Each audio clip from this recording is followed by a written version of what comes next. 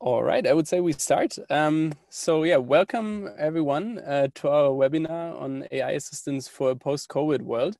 Um, awesome to have you all here. One thing that I want to say right at the start, you might see a lot of Stacy people here in this webinar, and I can assure you they are not bots. We just had a little thing going on with the Zoom webinar invite, which is why everyone or a lot of people are called Stacy here. So I promise you they are not bots, although the topic of today is of course about bots and AI assistants, but they are actually real humans behind this. Perfect, cool. Yeah, so we have three speakers today. I'm one of them. My name is Alex, one of the co-founders of Rasa, and I'm also the host for tonight here. And I'll walk you through the slides at the beginning, and then we have awesome Mady from our team speaking, as well as Will, who has been a contributor with Rasa, and I'm really excited to hear what they both have been up to with the examples that they're giving about the use cases that we've seen in the last couple of months. And so we kick things off with a quick introduction and the welcome, and then a little bit just of context for everyone on what Rasa is and what we are doing here. And I'll promise to keep this short, although I could talk about this for a very long time. Always really excited. And then we talk a little bit about like the kind of overall things that we've seen in the market in the last couple of months, ever since COVID-19 started spreading across the world. Then Mady will be talking specifically about some COVID-19 assistance that people build with Rasa. And then we'll be talking about how to run remote studies using chatbots in a post-COVID world. And then at the end, we'll have a Q&A. Just a few housekeeping things. So I would ask you all to mute yourself and stay muted during the webinar. Today's presentation will be recorded, and we're going to send you an email afterwards with that recording. If you have questions, please just use the Zoom chat and pop them in there. At the end, we'll go through them and answer them in the Q&A, and we're also going to send out a short survey after the webinar, which is really just for us also to learn how you liked it and how we can improve for the next one. Cool, awesome. So I don't know exactly like what your background is on Rasa. If you're like a developer, if you're like an executive who's just like heard about Rasa the first time, or anywhere in between, I guess. So I just wanted to make sure that everyone is on the same page. So our mission here at Rasa is to empower all makers to create AI assistants that work for everyone. So what does it mean? I think there's a lot of different angles to looking at this mission. But the key thing is really that we believe that AI assistants have tremendous like power to make really like any piece of software accessible to any user. And so when I think about like software, and think about like websites and like web applications or so, and if you think about my dad, who's now like 65 or something like this, he wouldn't really go to like a website like Skyscanner or booking.com and just quickly book something there. It's just like not his style, right? And it's not that he doesn't like intellectually get it. It's more that it takes him some time to understand the UI, and it's not really what he used to. So he actually still calls up like a travel agent. But with conversational AI, at least the overall premise is that you can actually make a person like my dad communicate with a computer in a way the same way as he would like talk to the travel agent. And that's really kind of, we think, extremely powerful, because it would mean that not only like something like Skyscanner or booking.com would be more accessible to people like my dad, but it also means that other like expert pieces of software, like for example, Adobe Photoshop also, are more accessible to other people. And we think that's awesome. But then the big challenge with this is that in order to get there, you also have to make sure that not only like a small group of people who are experts in machine learning or NLP can build those types of applications, but also everyone, and ideally like every maker, can possibly like contribute to something like this, which is why we started Rasa as a company. And the way how we want to get there is really through like building what we call like the standard infrastructure layer for conversational AI. You can think of it as like a bit like the HTML of conversational AI. And we do this through like open source, which is a core part of what we've done ever since we got started. but also through nurturing our community of makers. So like if you're a developer and you've been using Rasa, you probably know this, that we have tons of like people worldwide using Rasa, like giving each other feedback, helping each other out, and really making sure that they share best practices amongst teams and amongst folks that have been building conversational AI. But also one key part is really making sure that we ship applied research, because I'm sure you all follow like the news on NLP and the big advances that have been made over the last couple of years, from like BERT to GPT-3 and all of those things. And that's super exciting. And we think, of course, like, you know, this field is moving so fast and a lot of like advances have happened. But then what does it really mean to your like real life application? What does it mean to your assistant? And we also see ourselves as like bridging that gap between research and bringing that into an application and assistant. We started like approximately like 3.5 years ago or so, and it was really just my co-founder Alan and me sitting together in a kitchen in Berlin, trying to build a chatbot ourselves. So that's how we got started. Realized that a lot of the tools that have been around back in the days didn't really work for us, and then really just like went on GitHub and open sourced one of the first the first product that was called Rasa NLU. And since then, there was like, as I said, 3.5 years ago, I've seen just tremendous growth all over the world, and really like have been just amazed by how many great community contributions we've gotten ever since, and like how widely Rasa has been adopted from like, you know, small companies like single developer projects all the way to like the largest companies in the world that are building customer facing assistants with Rasa. And we are really, really just really grateful about the contributors that we have now, for over 450, who has helped like with pretty much anything from like tiny fixes on like the documentation, fixing a typo, fixing like smaller things, all the way to like major projects that people merged in over time. And we're really happy just about like how like active and open this community is. So thank you for that, everyone who here today is a contributor, and everyone who's not. We are always making and trying to make it easier to contribute to Rasa. Make sure to check out our website on that as well, which we can also post here later in the chat. Cool. Last but not least, on Rasa, we have an amazing community showcase. And so that's really like a great place to get some inspiration for what's possible with conversational AI today. But at the same time, it also is something where you can like go and show off your project to other people. So I'd highly encourage you to check this out as well. We're going to share a link in the chat to that page. And it's really just like a good place to, you know, just browse what other people are building. And it's really anything from, again, like, as I said, like hobby projects all the way to like assistants running in like the largest companies of the world. Cool. I wanted to spend a couple of more minutes before Mady and Will are taking over here, just to give you a bit of sense for like what we've seen in the last couple of months. And I think, I mean, one important point is, I think that this is really everything that happened with COVID-19 across the world is really more than just a health crisis in many ways, right? So we've seen that I think firsthand in many cases as well in our community, and I hope you all safe, your families are safe, and I hope you all are in a spot where you haven't been impacted as much.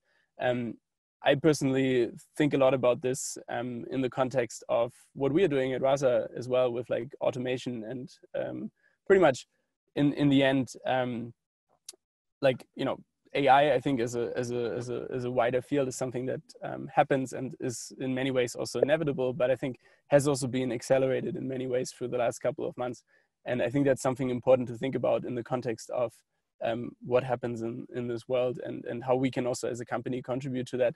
And I think other challenges that we've seen, of course, like economic uncertainty. If you read like the news in pretty much any country in the world, there's a lot of unemployment, a lot of just like growth being either stalled or like really like dipping. going back to like 5 years ago or something like this from a GDP growth standpoint. So that's of course like a huge topic. Housing insecurity, we've seen across many countries as well, but also really like access to a lot of like as a lot of inaccurate data, and really staying up to date on everything has been a challenge for a lot of folks. Many others, and I think what's really important to say is that this all cannot only be solved by AI assistants, of course. There's a lot of other things that play into all of this, but also for a lot of people, and I mean we are a good example of that. Like every team in the world, your working conditions also change a lot, right? So we've seen a lot of our like community members working from home, with their kids, with their families, which of course for many people is also a big challenge. And so it's kind of a bit of a crazy world that we're living in, and as I said a few minutes ago, I hope you're all safe, and you're doing well. From a like high level standpoint, back to like conversational AI, a lot has changed there as well, right? So if you just look at the needs of users, and kind of what happened over the last couple of months, is that just a lot of the conversations have like pretty much moved all digitally, right? So I mean, because a lot of places had like lockdowns, shops were closed, more and more like workloads have been moving online, and so that of course is something that impacted AI assistants in many ways, very dramatically. And so if you look at like legacy call centers, for example, right, a lot of them have really seen huge challenges in the last couple of months. Pretty much if you look at any industry, everyone got much more calls, like more questions, and not only in healthcare, right, like in pretty much all industries. People are uncertain about whatever this industry offers. So like if you look at specifically like healthcare, health insurance or so, right, a lot of customers had many questions about like how COVID-19 affects their health insurance plans. Is like in different countries, but like is a test covered, and like all of those questions, right? Like lots of uncertainty. But also at the same time, people needed and still need up-to-date information about the coronavirus in their communities, and like pretty much how you can get help. And I think I can probably say this, like it's a lot of almost no government I think in the world was really prepared for something like this, right? So a lot of things have also been very ad hoc, and just lots of like explanation needed, because it's something that was very new to everyone. But then at the same time, as I mentioned, like just literally any industry you can think of, there was something changing through COVID-19. And so my favorite story here is from one of our customers, a large retailer in Europe. They pretty much got a lot of calls and like a lot of messages online asking if toilet paper is in stock. And so depending on where you are in the world, I was at the time in Germany, a lot of places really ran out of toilet paper, right? So I can totally relate to asking this question. And so what they ended up doing is they saw so many people asking for this that they actually built an action into their assistant that calls the API for like the different locations, and checks if it's really in stock. And I think that's something really powerful example of like how conversational AI can really help make things easier for everyone. Because if you think about it, right, if you just need to buy toilet paper and you go into 20 different stores, that's of course like a big health risk in the world of like COVID-19. And so if you can help people know exactly where to go to get toilet paper, that actually makes things easier for everyone. And I think that's a cool example of like how this all can play together and make lives easier, and in fact healthier probably. I brought 3 other examples just to give you a bit of sense for like what we've seen in this COVID-19 world. And one is from NIB. It's a health insurance based in Australia. And I think it's also like just a great example of like how a product team has been responding really fast to these changing needs from their customers. And so really what they discovered is that the COVID-19 topic is necessarily not like an isolated topic. So it actually overlapped with a lot of different intents in their assistant. And so they ended up like kind of improving their assistant with that data that came in. If you're like following Rasa, I'm sure you've heard about like conversation-driven development. Pretty much the idea is to learn from real conversations and then improve the assistant over time. And that's what they did. And then actually increase the deflection rate from 48% to 63% just in March.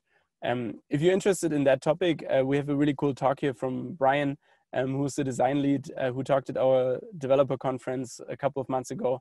And I think we're going to share these slides with you anyways afterwards, so make sure to check out that.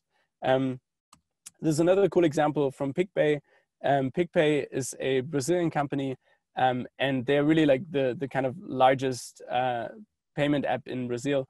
And so when COVID-19 started, the Brazilian government actually selected them as the payment app through which people can get emergency aid funds paid out. And so within 10 days, PicPay actually built an assistant with Rasa and deployed it online, and then had like lots of people accessing that to get this emergency aid. I think also a cool example of how quickly you can build an assistant that actually really delivers value to people. And then the last example is from Vicinity. And so they pretty much helped automating an outreach and a survey collection for COVID-19 through a phone example. I think that's also a great just other example of like how you can not use always like text-based, but actually also voice-based and phone-based conversational AI. Just, I think, a cool way to really collect data. It's actually something that we've not only seen with them, but a lot of other folks. And yeah, again, like in a world where, you know, there's so much uncertainty, as well as like just, you know, people don't have enough data to really make the right decisions in health organizations. Collecting more of that in an automated way like this is a great example of conversational AI.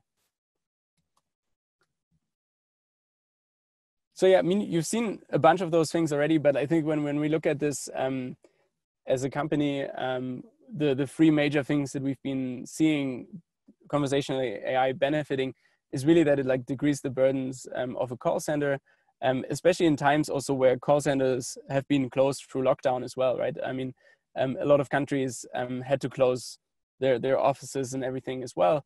And so, you know, if you're like call center workers are not able to get to work anymore, what do you do? And if you don't have the infrastructure to support them working from home, then you're pretty much screwed in many ways, right? So, I mean, and I think in that case, conversational AI can help. At the same time, it really also helps for less tech-savvy users. I mean, I mentioned my dad earlier, who's 65, to really have like an intuitive interface to get important information. And then, as I said already, adapting to like new user behavior. If you imagine like this retailer having just a website, and there's no way for users to add anything there and like make their specific requests, you would never know that they've been really searching for toilet paper, right? And so in this case, I think it's a great example of how you can leverage conversations that people have with an assistant and using then conversation-driven development. Cool. And of course, I mean, Rasa, and if you're more interested in that, just ping us, can help with all of that. So Rasa is like multi-channel. You can deploy it on your text apps like WhatsApp or Facebook Messenger, SMS, but also really like on call centers, as well as like Google Home and all of those places. It's multilingual, which I think is also an important part in almost all countries these days. Especially if you look at the US. And so that's been a big advantage of Rasa, but then of course also that it's like running 24/7 and you don't need to worry about that. Cool. Awesome. So that's it. And I would hand over to Mady. And if you have any questions for me, I'm here at the end.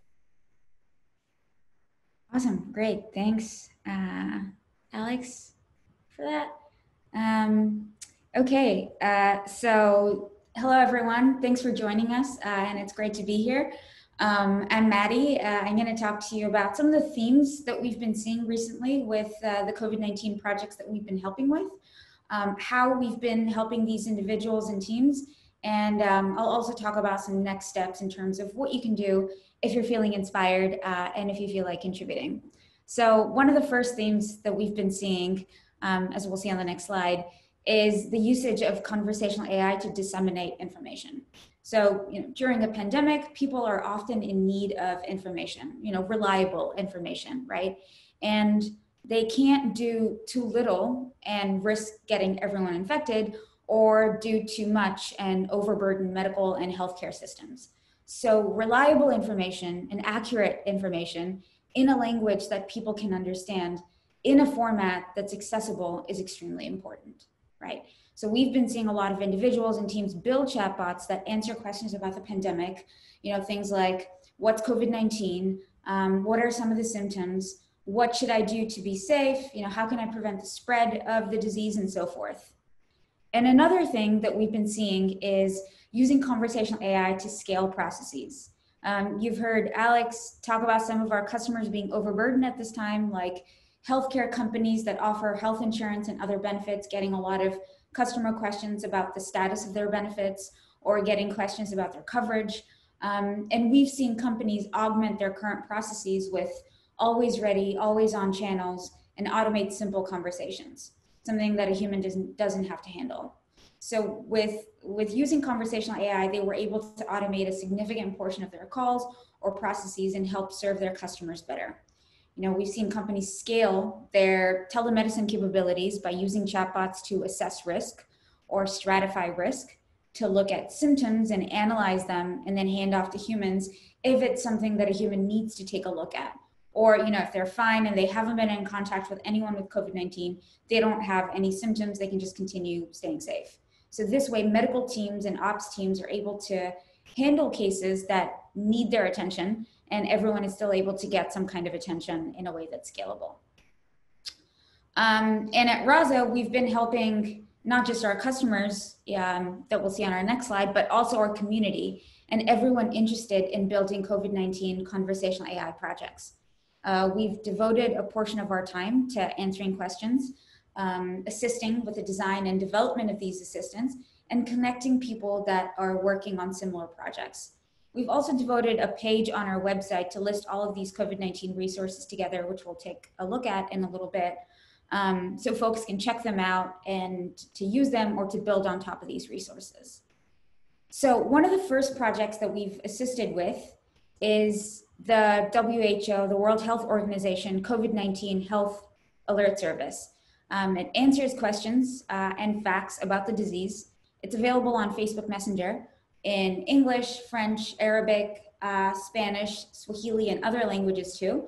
It has over 20 million concurrent users, and the WHO says that, of course, it has the potential to reach 4.2 billion people, right? So it's a health alert service or a chatbot that answers basic questions about COVID-19. Things like what it is, how to stay safe, how people can get help, and so forth. And it's multilingual, which is really important to our community and to us at Rasa. And another interesting project that came out of the Rasa community was an open source API that finds nearby testing centers. So if folks are looking for a testing center nearby, they'd ask a chatbot, right, that connects them to this API, and it can tell them where to get tested because it would pull up locations based on your state. This is something available only in the US right now, but the source code is available and open for anyone that wants to apply it to another country or to another geolocale. So let's actually play the video and take a quick look at how it works. And the Rasa community member that worked on this also developed a UI for it, as you'll see. So you ask it a question about where you can get tested. It asks you where you live. And then depending on the state, it pulls up various locations. And I'm sure you could build on top of it, right? I think we're getting the question in the chat here. Yeah, as of right now, I think this project is text input only, but I'm sure you can add a voice integration if you're feeling inspired. and we'll provide a link to all of these resources later on. So that might be something if you have time and if you're interested to do. Thanks for the question. And so another project that we've seen is, so one of the things that this pandemic is causing and exacerbating is economic hardships, which Alex referenced. A lot of folks from all over the world, and especially in the US, are facing layoffs, furloughs, and evictions. So someone from our community worked on a rent and eviction FAQ assistant. Again, this is available only in the US, and it answers questions about tenant rights. So right now, if you're following the news in the US, you'll find that we're facing an eviction crisis during the economic stresses caused by the pandemic and caused by other things as well. So this assistant provides reliable information on things like, how much of a rent increase is legal, what makes a place, an apartment or a house uninhabitable, what are some examples of landlord, landlady, I think owner is probably more inclusive, so I should probably change that on the slide. So, what are some examples of owner intimidation, right? And is it legal? If it's not legal, what are some steps that I can take to combat this and so forth? So Francis, that worked on this assistant, is also trying to team up with some lawyers and some pro bono legal teams. So, if you find an example of something that's not legal, it will connect you to resources that you can take advantage of that are free, so you can take action. This is open source and it's a work in progress, but it's a service that answers questions about things that are very relevant at the moment, because like I said, in the US, we're facing an eviction crisis and governmental institutions are planning to implement a moratorium on evictions, actually. So this is something that scales, so you're not calling your local governmental institutions and staying on hold or not being able to reach them. It disseminates information and it's always on, and it is relevant for what we're seeing at the moment. I think we have a question here. How do you ensure that the answers are legally vetted? Yeah, that's a really great question, right? And I think that is a great point about making sure that you're adding information to your chatbot that is accurate and reliable, not just with like legal data, but also medical data and other data that has to be, that's, really sensitive and that has the impact that you want. And it can also, maybe potentially do some harm. So a way to do that is to make sure that you're reaching out to subject matter experts to make sure that that's actually accurate, and make sure that your data is updated from time to time to make sure that it's still correct. We're helping with building of this assistant and some other technical capabilities, questions about our tech stack and so forth. But yeah, it's very important to make sure that your information is legally vetted and accurate for sure, especially if people are using it to get some information. Okay, which pipeline configuration is better in terms of prediction and answering according to the intents and utterances? So yeah, I think we're gonna take some of these questions towards the end of the webinar, so we'll be sure to come back to that question.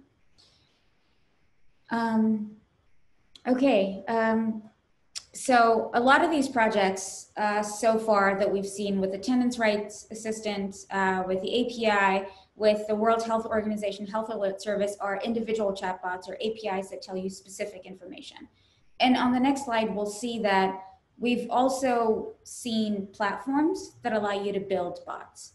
And we've also supported low-code platforms that quickly bootstrap Rasa FAQ bots. So if you wanted to build something really quickly with UI, with backend services integration with Rasa services, and a template that allows you to build a bot to hold simple conversations. So this isn't something that's truly a contextual assistant, but it's an FAQ assistant that can help you answer a few basic questions and hold simple conversations. You could use a platform like this that's open source that can help you get started fairly quickly, right? And Flock Crisis Center is not just for COVID-19 bots, but also other crises or use cases that need simple FAQ assistance.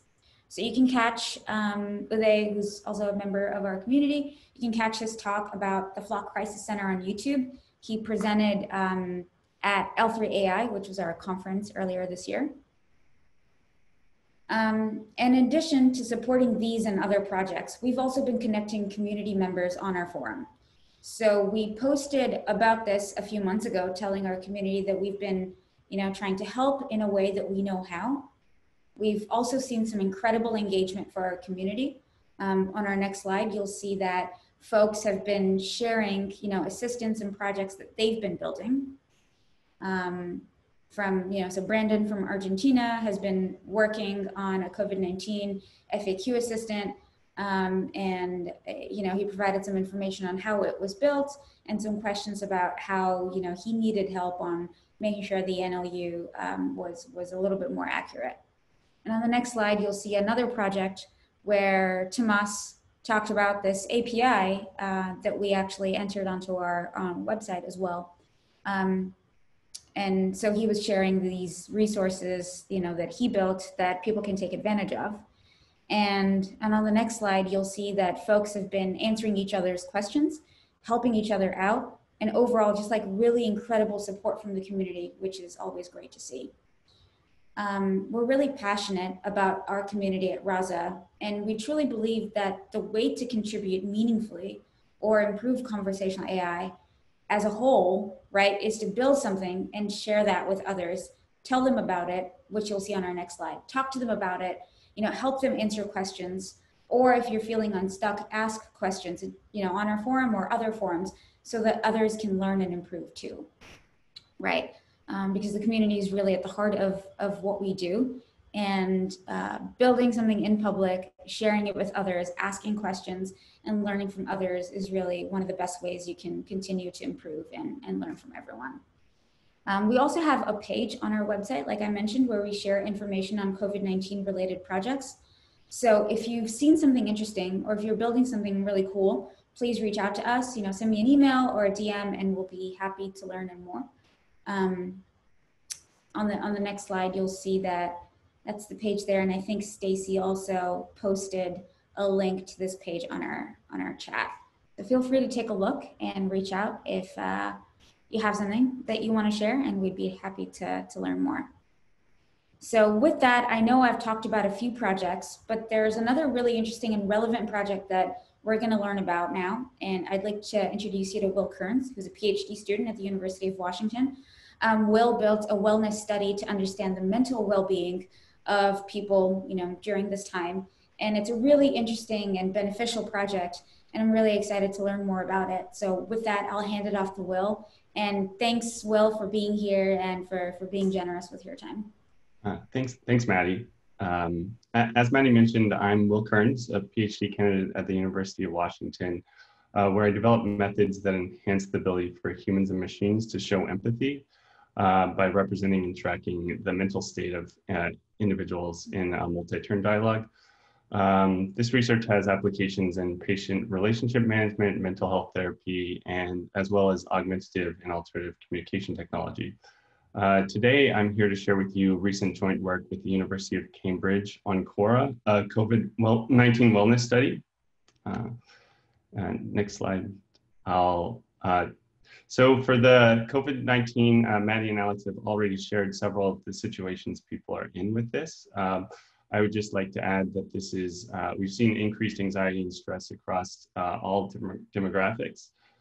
This includes single and elderly people living alone who've reported increased anxiety and social isolation, as well as married couples who have seen anxiety increase from 19 to 39% as they're adjusting to working from home and lack of childcare and needing to homeschool their children. People are, of course, also concerned with their health and safety. And these burdens are amplified for individuals experiencing social injustice. So while I'll be describing our work on understanding the effects on COVID-19, the results are relevant to a number of other use cases, including pulse surveys listed here, but also patient and customer satisfaction surveys and many more. So we implemented a simple intervention to monitor well-being by adopting the UK National Office of Statistics well-being questions. Those are the Likert type questions here, and supplementing these with additional free response questions to contextualize the results. We also included a weekly reflection as a brief intervention to help participants reflect on their feelings and also work on concrete plans to improve their situation. So in our initial message each day, we explained the scale used for Likert type questions, with 1 being not at all and 10 being completely. This way, this information didn't need to be included in each of the messages, which made keeping the intent of the bot messages clear. Instead, we included a queue of either 1 to 10 in parentheses or a pencil icon to indicate free response versus Likert type questions. For the next slide, we wanted to implement a simple, Alex, can you advance? Oh, sorry, back one. It was important to use SMS for this study because while 87% of adults aged 18 and older have a smartphone, this number is deceiving as smartphone adoption is near universal in younger adults, whereas in elderly populations, which are at particular risk when it comes to COVID-19, only 71% of them have a smartphone, which leaves 29% of adults over 65 without a smartphone. To address this, we developed a custom ZipWhip connector, which is a SMS provider to handle text messaging. This was a simple process with using Rasa, as they have a custom channel option within the library itself. And that took about 4 hours of work. Unfortunately, we couldn't make use of our custom channel because ZipWhip didn't support international text. So we did need to hot swap to Twilio at the beginning of the study, which was also a relatively simple process. We implemented our daily and weekly check-in forms as custom form actions in Rasa. In order to support Likert type questions, we actually needed to make a modification to the validation method for custom forms that I show here. Because we're essentially trying to extract a number for each one of the Likert responses. And so that would cause an auto-filling issue with the line here that shows about extracting other slots. So we just made that modification. And then the daily and weekly check-ins, which used free text, we were able to handle using the standard customizations through Rasa. One of the benefits of Rasa is that the default pipeline includes a number of statistical machine learning components that enable free-flowing conversation. However, dialogue systems have been used for decades to administer surveys, including in healthcare. So for our use case, we chose to keep it simple, which has benefits for both cost and control of the user experience. So we removed all statistical components from the policy, as you see over here. So we included a memoization policy, which essentially memorizes the states of the dialogue. There's a mapping policy, which it directly maps intents to actions of the bot. A form policy, which was the most heavily used, and then a fallback for if the responses of the user weren't recognized. So reprompting the user for them to retry the response. And so this allowed us to train and run the models on a T2 small cluster, where embedding-based models require either T3 medium and T3 large clusters in order to train and run the models. So we deployed this cluster using Docker Compose and included HTTPS for privacy by modifying the Nginx server. And all code for this project is available at the repository at the link here, which also includes additional symptom tracking functionality as well. So I put together some of our initial results to share. We're currently working on completing the analysis and plan to submit a paper later this month. But here I'm going to share some word clouds. So the word cloud here was in response to what caused you the most anxiety today. And I'm showing this one here with raw frequencies for comparison. But using raw frequencies, there's not much difference between topics discussed with regard to what caused hope and what caused anxiety. There was a large emphasis on family and friends in both hope and anxiety, and also an emphasis on work. Compare this to the version of the word cloud computed with TF-IDF awaiting, which here we're able to get a sense of the causes of anxiety, namely uncertainty about the future, concerns about contracting the virus at a supermarket, people not wearing masks, feeling unwell, etc. Compare this to the causes of hope,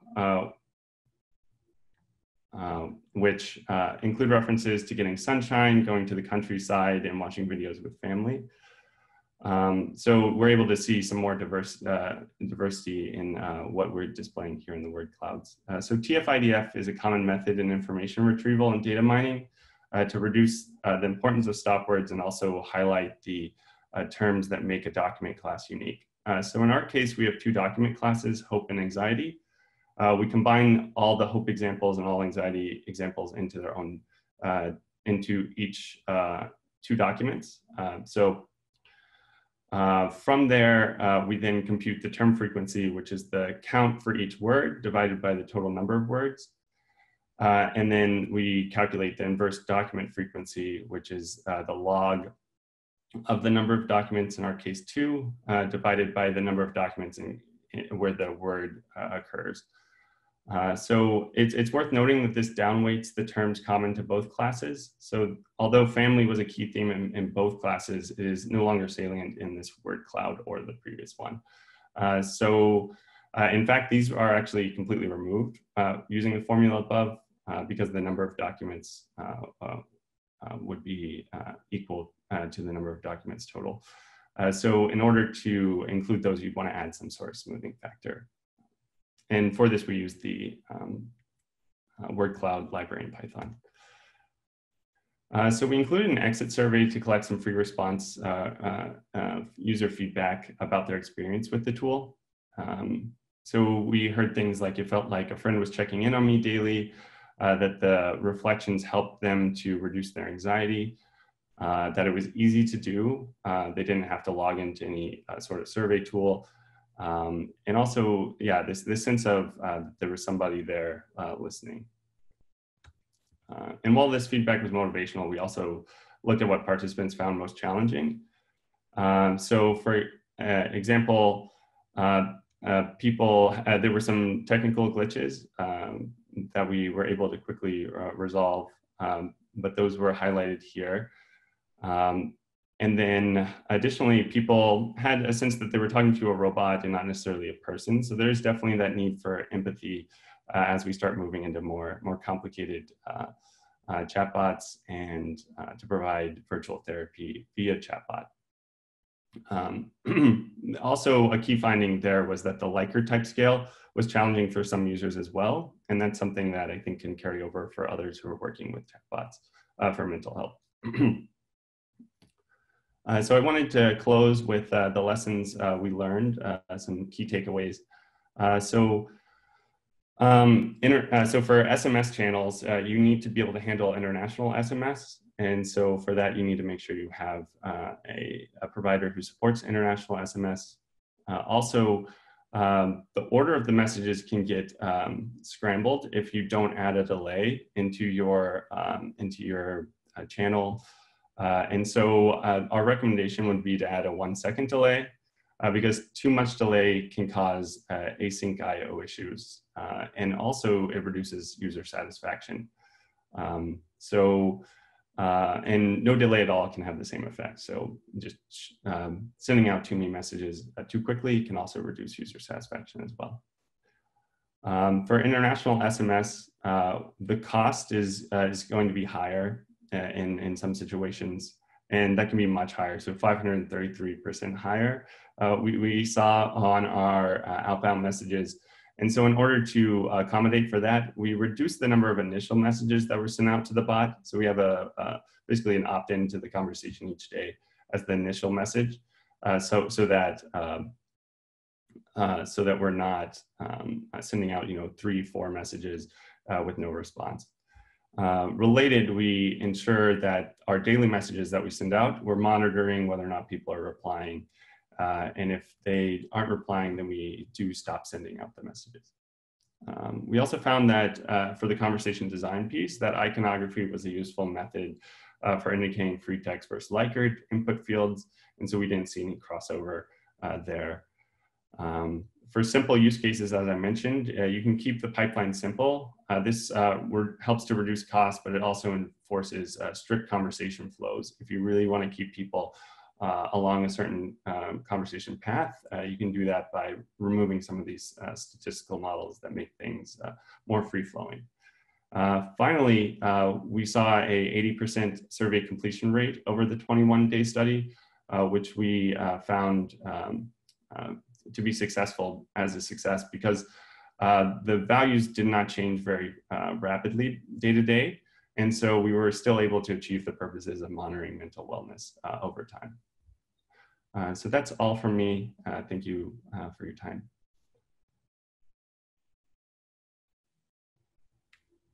Awesome. Thank you so much, Will and Mady. We're going to move on to the Q&A part. And I think, Mady, if you can, oh, you're already here. Perfect. I see your face now. Awesome. Cool. Yeah, thanks both again for the presentations. We have a couple of questions and probably would start with the first one for Mady. And so the question is, what are your thoughts on using the new GPT-3 model in Rasa? Has it improved compared to using other language models?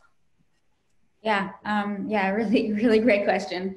So GPT-3 is certainly, really impressive and exciting for sure. And it does a couple of things that are great, like it gives developers and technical teams the ability to build these NLP applications, and it doesn't exclude them from the conversation. It can generate seemingly coherent text with just a few training examples, and you could use that for like question answering, search, content generation, and things like that, right? But I think the problem with GPT-3 is that, well, first of all, 93% of the training data is English, so that's a problem if you're trying to build multilingual assistants or a multilingual NLP application. And it's also shown to generate abusive outputs, so outputs that are racist, sexist, and abusive. So it's definitely something that needs human intervention. So if you wanted to use it for conversational AI, you can. We've had access to GPT-3 and we've tried it out. There's our research advocate, Vincent, wrote a nice article about GPT-3. Rachel did this great video dressing it down. So, that's certainly something you can take a look at, but conversational AI chatbots need to provide accurate and reliable information. So that's one of the things with generative models is that you can't guarantee the accuracy of the information. Going back to, I think it was like Zed's question about making sure the information was legally vetted, you can't guarantee that with these types of models. And GPT-3 is actually shown to provide inaccurate medical information. So you can use it, but if you want to make sure that there's a human vetting the information or supervising it, then it could potentially work. But, conversational AI needs tools and techniques like conversation-driven development, which is a process of listening to what your users are saying and making iterative improvements. It needs software engineering best practices because it's just like any other software application. So it needs like testing, CI/CD, and so forth. And you can automate certain parts of it, but not everything. So yeah, GPT-3 is great. It's impressive, but I would say if you wanted to use it, just be very mindful about the outputs that it's producing. And make sure that you're not automating this entire process of generating text and then serving it to users directly. Thanks, Mady. Will, I don't know if you want to add anything else to that. Yeah, well, I think Mady summed up pretty well about GPT-3. There was a point brought up about multilinguality, and there's been some interesting work recently from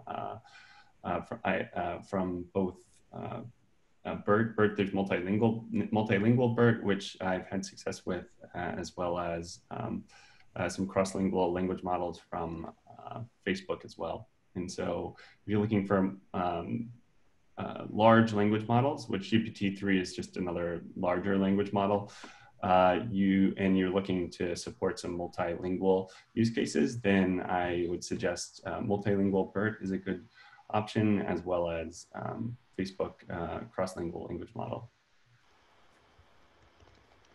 Cool, awesome, thanks. The next question is, do you have instructions or guidance on HIPAA compliancy? So for anyone who's outside of the US, HIPAA is kind of, I mean, I sometimes look at it in a similar sense of like GDPR, which I think is much more known. So pretty much restrictions on how you handle medical data specifically. And there's a lot of like regulation around that. And for companies like health insurances, as well as like, you know, hospital chains, anyone holding that type of information, there are a lot of restrictions on how you can handle data. I think I can maybe have a first go at this question, and then the others feel free to jump in. The way how I look at it, and it's actually like mostly informed by our customer base, we work a lot with health insurance companies, is that there are probably like two major like topics around that. One being more like where the like, you know, data is actually stored and handled. And I think there, what we've seen is like that companies that deal with that type of information want to keep it on their HIPAA compliant servers. And of course, like the big clouds also start to offer HIPAA compliant hosting as well.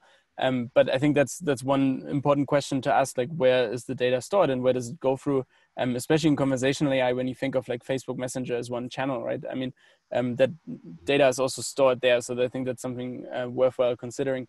And back to the text message example from Will, I think that's actually a great, more, in my opinion, more secure channel to use something like this.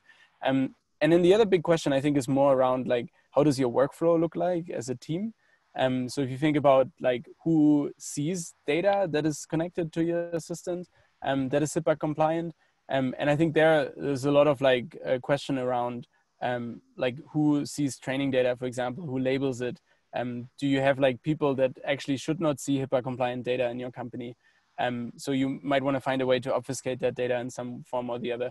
And that's really more about like the workflows and like how we've seen a lot of companies thinking about that, how to operationalize conversational AI, right? And we talked a little bit about conversation-driven development. But in our case, for example, Rasa X as a tooling to do conversation-driven development also has a version that actually makes it easier to assign certain roles to people to, you know, have either like see certain types of data or not. And so I think that's something that is early in many ways, but something that we also see a lot in our customer base being asked for. I don't know, Mady or Will, if you want to add anything to that. Yeah, I would add at least that the SMS it would not necessarily be HIPAA compliant. So I would, like I showed, there was like the custom channel code that we had written for ZipWhip, and you could do something similar for your own application. You would want to ensure that the messages are encrypted. And that's possible using the HTTPS encryption, but you would need to include some sort of like login mechanism, which you would need some additional middleware there to have logging in and authorization for the user. But yeah, I see you needing audit logs as well for which I think Rasa X does a good job of, at least who's accessing what data. I believe is a function that's available. So yeah, I think once you get it onto a HIPAA-aligned compute environment like AWS, and then you have the external channel, really at that point, you're looking at compliance on that encryption and the logging in. So I recommend looking at some custom channels for your own application, or even using the HTTPS endpoint for Rasa. Cool. Awesome. Well, I think in that context, also what we've seen a lot out there in the wild is people using mobile apps where you already have some form of login and kind of can authenticate a user, and then you build a conversational channel in there. That's also really common. Cool. Mady, if you want to add anything, just jump in. Otherwise, I would go to the next question. Oh yeah, please do. Cool. I think both of you summed it up really well. Awesome. Great. So the next one is which pipeline configuration is better in terms of making accurate predictions? Do you have any kind of chart mapping the models to the data set that could be used for that model level accuracy and so on? And I mean, Mady or Will, probably best to start on this. Yeah, I can probably answer it, and I'm also curious to hear what Will thinks. But So Rasa has, both a pipeline and policy configuration that's really customizable. There isn't a one-size-fits-all policy for sure, and we certainly don't recommend that. There isn't like one set of embeddings, if you will, that always worked better. But we recommend you use a combination of both rule-based and machine learning policies. So right now, Rasa comes with diet, which is our joint NLU model. Diet, or dual intent and entity transformer for NLU, comes default with that. But diet is pretty plug and play. So if you wanted to use BERT within diet, or glove, or like another set of embeddings, pre-trained embeddings, you can. So definitely try something like that out and play around with it. It's very use case specific. So if you find that one particular set of embeddings or model is working better for your use case, then yeah, totally encourage you to do something like that, and definitely share the results with us in the forum so others can learn from it. We also have the TED policy for dialogue, right? So after NLU, the chatbot has to predict the next action or responses. So we have TED for that, which is a transformer embedding dialogue policy. So you can use a combination of these machine learning policies with rule-based policies like the form policy, fallback, and things like that. So there wasn't, one set of embeddings within diet that always worked better, or one set of machine learning policies that consistently worked better. So it's pretty customizable. Yeah, and I would add that with people making typo mistakes and things, it's often important to include like the character level embeddings, and those are available as like a separate featureizer in Rasa. But you can also include use a model or a language model that uses character level embeddings, and so a lot of the most popular ones nowadays do tend to use those as well. So that's an important thing to consider, especially if you're using retrieval actions, because retrieval actions are doing a mapping between encoding of just the phrase. It doesn't really look too much into the tracker as far as I've been able to understand. And so there, it's even more important to make sure you're including character level embeddings. Yeah. So that you can recognize entities and things. Awesome, cool. Thank you so much. We are running a bit out of time. We only have 2 minutes left. So maybe one more question here, and sorry if we didn't get through the remaining ones, but we'll make sure to answer them afterwards. I think Stacy asked all of them anyway, so it's easy. We're gonna find out who they really asked. And so the last one that I have here is like, for our team members wanting to learn Rasa and a bit of CDD for the first time, is there any faster way than taking the full masterclass, the Rasa masterclass? Maybe Mady, I think you're the perfect person to answer this. Yeah, great question. I'm so glad someone asked this. If it was the real Stacy, thank you for that. But we have just launched Rasa for beginners on Udemy. It's a free course. So that's an introductory level course that tells you everything about what Rasa is, how to get started, a little bit about CDD in the context of building your first assistant. So definitely take advantage of that, and we can provide some more information on Rasa for beginners. Cool, awesome. Yeah, then thanks, Will, for joining. Thanks, Mady, as well. I hope you all stay safe in this crazy world. And as Mady already said, like, ping us if you have any more questions, and we'll share the recording afterwards as well. And I hope to see you in one of the next webinars. Thank you. Thanks, Alex.